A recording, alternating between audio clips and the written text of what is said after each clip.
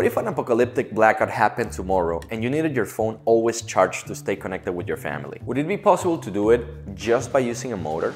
According to science, it is, but I've never actually tried it myself. So I want you to join me in trying to figure out how to make this possible without using any type of instructions. Just the basic principles that I know as an engineer and a little bit of common sense. Maybe we'll succeed, or maybe we'll blow up my phone.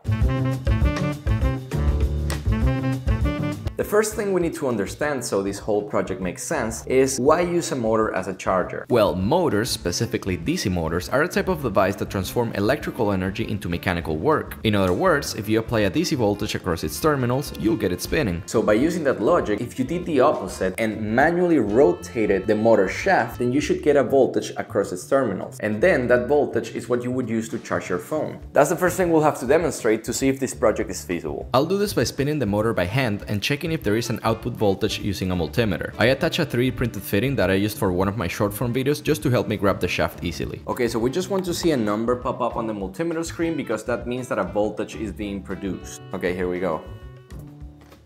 Oh, yep, that looks like a voltage to me. That's good. The fact that we were able to obtain a voltage is no surprise, because that's essentially how electric generators work. They are the opposite of DC motors because they convert mechanical work into electrical energy. Of course, people don't spin generators with their hands, but rather with a gas engine that's connected to the shaft. However, if the world becomes like the one from The Walking Dead, then you probably won't be able to find any gas to power the generator. That's why in this experiment we're trying to figure out if it is possible to build one without using something like an engine. The minimum voltage that we want to produce is 5 volts because that's the standard that phones use for charging. The problem is that I will never be able to produce 5 volts if I'm spinning it by hand. That's extremely slow. So what's the solution? We need to create a speed multiplier using gears. And that's when the project starts to get even more fun, because gears are such a simple yet incredibly useful mechanism. Just by stacking a few of them together, we can multiply output torque, or in our case, output speed. I designed a really cool system that does this, and this is how it works. First, we have this large gear with a handle, which we'll use to spin the system. It has 5 times the teeth of the smaller gear, meaning that for each full turn of the large gear, the small one will spin 5 times. So if we turn the large one at 1 revolution per second, then the small one will spin at 5 revolutions per second. Now, since the small gear is fused to another large gear that's 5 times bigger, and the motor is connected to the smaller gear, we multiply the speed again by 5. So overall, the motor spins 25 times faster than the initial gear. Now, how do I know that this speed multiplier will help us reach 5 volts? Well, I actually don't. I just figured that that amount would help us reach fast enough velocities without breaking the system. Because the way we're bringing it to life is by 3D printing it. And while this is 3D printing, let me talk to you about something that I'm super happy about, which is today's sponsor. And the reason why I'm so excited is because the sponsor is none other than Arduino. As you guys might have noticed already, I love using Arduinos for my projects. Their amazing microcontroller boards have always allowed me to bring to life my crazy electronics inventions. And the best part is that their products and software are super easy to use, making them accessible to people of all skill levels. One of Arduino's newest releases, though, simplifies this process even more for people who want to get into the maker's world and are not sure where to start. This new release is called the Plug and Make Kit, and it includes Arduino's main board, the Uno R4 Wi-Fi, as well as many sensors and components called modulinos. This kit offers you the opportunity to learn electronics from the very basics of it. You don't need to solder or even be scared of burning anything, because all the parts can be connected with the cables that come with it. I even used this kit to build my own smart fan, a device that detects the temperature of my studio and turns on whenever it gets too hot. To make this, I first created a prototype using the thermo modulino. Its purpose was to alert the user when it got too hot by turning on LEDs and producing a sound with a buzzer. After that, I designed a fan, 3D printed it, and make it work by using a DC motor to spin the blades and a relay to turn it on or off. As you could see, building this device was super straightforward using the Plug and Make kit, and you can also build many other projects just by going to its official website, which includes all the instructions and code you'll need to make them work. You can check it out in the link down below. So thank you Arduino for sending me this awesome kit. Okay, now that all the parts have been 3D printed, we can start assembling the speed multiplier. First, I glued the column that will hold the initial gear to the base. Then I connected that gear using a shaft. After that, I repeated the process to install the middle gears, which was column, gears, and shaft. The difference is that this one has an extra column on the other end to hold them strongly. In this first stage, you can clearly see how the middle gears are spinning faster than the initial one, meaning that I haven't broken the laws of physics. For now. Next, I glued the base that holds the motor. And finally, I put the gear on the motor shaft and set the motor on the base. Oh, and I also put the handle on the initial gear. Well, it definitely looks good and it spins without breaking, which is the most important part. So now what I want to do is read the voltage output using a multimeter to see if we reached the 5 volts that we needed. I hope we did, because I cannot take this apart anymore. I super glued everything. All right, here we go. Come on. That's not 5. Yeah, we're producing about 2.5 volts, which is not good. I'm also gonna measure how much current we're producing just to see like what the total power output is.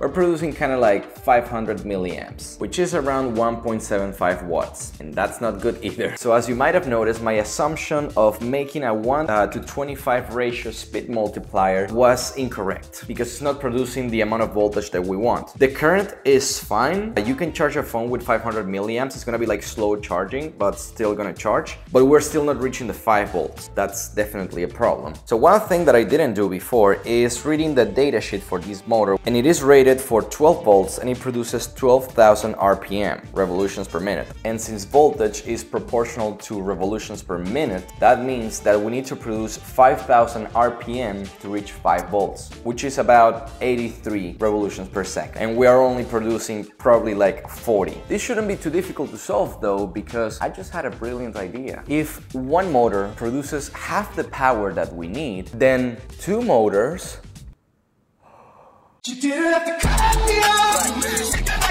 Okay, so I 3D printed another base for the second motor as well as its own gear. I also added a space limiter for the initial gear because it was wobbling a lot, and that was pissing me off. The 2 motors are connected in series, which means that the output voltage will increase. Because one of the basic laws of electric circuits says that when you connect power sources in series, the total voltage will be the sum of each individual one. So it doesn't matter if it is 2 batteries, 2 solar panels, or in this case 2 DC motors. You can always increase the total voltage if you connect them in series. Alright, let's see if my solution is correct.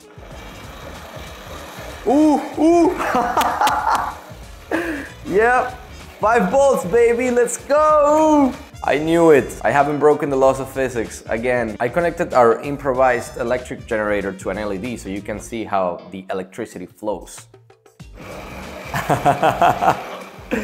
Dude, like this is so cool. Like I honestly cannot get tired of this. It's just like simple science. It's so satisfying when it actually works. So the last thing that we need to figure out before plugging the generator to the phone is how to stabilize the output. You might remember me saying that the motor needed to produce at least 5 volts. Because what I wanted to do at first is get a voltage higher than that, like 7 volts, so we could connect a regulator and get a steady 5 volts at the output. However, since that's not the case, what we'll do is actually the opposite. We'll have to connect a voltage booster to get it from 4 volts, which is approximately what I'm getting when I'm not spinning the system in beast mode, to a steady 5 volts. So I'm gonna use this little buck converter to do that. These devices have variable outputs, which means that you have to set the voltage that you want using this potentiometer. Alright, I got everything ready, so let's see if we're getting a steady output.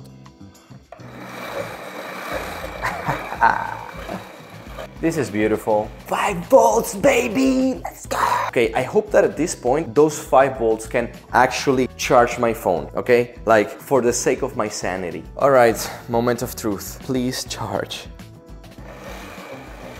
Oh, let's fucking go! We did it! I don't know how long it's gonna take to charge. I cannot see it from here. Okay, I'm just gonna like put it a little bit to my side. Okay, it's gonna take... Hey, it's actually not bad at all. 1 hour and 44 minutes. You should be able to see it from the lock screen. Let's see. Yep, it's charging, and in that tiny number over there, I hope you can see it, it says 1 hour and 44 minutes. I've used unauthorized chargers with that phone that said that it was gonna do it in about like 5 hours. My result is actually really good. And also, I have no idea how it determined that that buck converter was a worthy charger. Like, what the hell? Here's another angle, like, just see how beautiful it is. Whew. Honestly, there is no better feeling than a project that has been successfully completed. So to answer the question, yes, you can charge a phone using a motor. Or well, in this case, two of them. However, you could do it with just one if you had a motor that produced higher voltages with less RPMs. Or if for some reason you have this exact same one, you could build a speed multiplier that produced at least 8,000 RPM and connected the output to a voltage regulator rather than a voltage booster. Not gonna lie, doing this experiment was really fun for me, so I hope you guys also enjoyed it. I literally went through every step doing what my problem-solving wired brain told me to. Sometimes the solution works, some other times it's garbage. But that's the beauty of it. Anyways, see you guys in the next video.